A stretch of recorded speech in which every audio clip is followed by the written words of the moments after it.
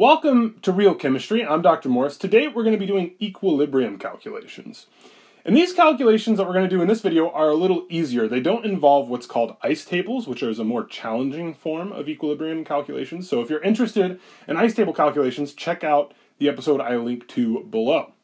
In this video, what we're going to do is we're just going to calculate the equilibrium constant from equilibrium concentrations. So the idea is our reaction has run forward to the point where we're at equilibrium. And so if we have those concentrations, we can really easily just pluck them into our equilibrium expression and calculate our equilibrium constant. We'll also take a look at a calculation where we have the equilibrium constant and the concentration of most of our reactants at equilibrium, but not one of them, and we'll solve for that one we don't know. So let's take a look at these problems. These problems are from the OpenStax chemistry textbook, so this is from the kinetics chapter, and it's problem number 54. And here, we're given a bunch of equilibrium concentrations. So it says, okay, we can go ahead and make hydrogen from this reaction right here. And then it tells us these are all the concentrations at equilibrium. So all we have to do if we want to calculate the equilibrium constant is write our expression for the equilibrium constant in terms of variables, in terms of the chemical reactants. And then we plug in our equilibrium concentrations. And really importantly, this is the concentrations at equilibrium when the reaction has run to completion. And then we're going to calculate our unknown, whether that's the equilibrium constant or one of the concentrations. So let's go ahead and do that.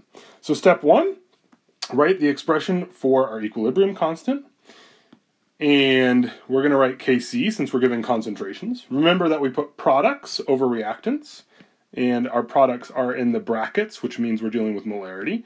And I'm going to raise hydrogen to the third power because there's a 3 in front of hydrogen. And I'm going to raise carbon monoxide to the first power because there's a 1 in front of carbon monoxide. And then those are my products, and I'm going to divide them by my reactants, which will be water. Again to the first power because there's a 1 in front of water. And then methane, also to the first power because there's a 1 in front of methane. An implied 1 right there.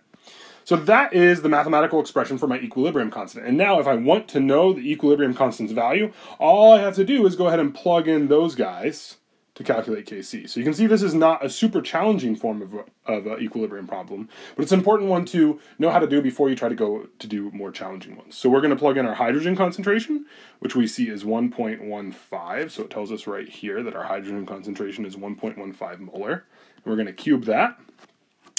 Our carbon monoxide concentration is 0.126, and we're going to divide that by our water concentration, which is 0.242, and by our methane concentration, which is 0.126. And then we can plug that all into a calculator, and we'll get out our value for Kc. In this case, we should get 6.28. And remember that our equilibrium constants are unitless, so we just leave it as 6.28. So that's calculating the equilibrium constant from equilibrium concentrations. Now we're going to take a look at a problem where we're given the equilibrium constant and we want to know one of the concentrations of our chemical species. So here we're told basically we're running this reaction. And notice now we're given our equilibrium constant. And we're also given the concentration of hydrogen, the concentration of nitrogen, and we just don't have the concentration of NH3. So we have concentration of 2 of 3 of our species and the equilibrium constant. This means it's pretty straightforward to go ahead now and calculate the concentration of NH3. How do we do that? Well, once again, we're going to write down our expression for our equilibrium constant. Again, it's a Kc, which means it's in terms of concentrations because we've been given their molarities. If we'd been given their pressures, we'd use the Kp, but it looks pretty similar. So we got NH3 up top, that's one of our products, and it is squared. And then on the bottom, we have N2, that's one of our reactants, and our other reactant, H2, again raised to the third power. In this case, what we want to solve for is NH3. We want to solve for this guy.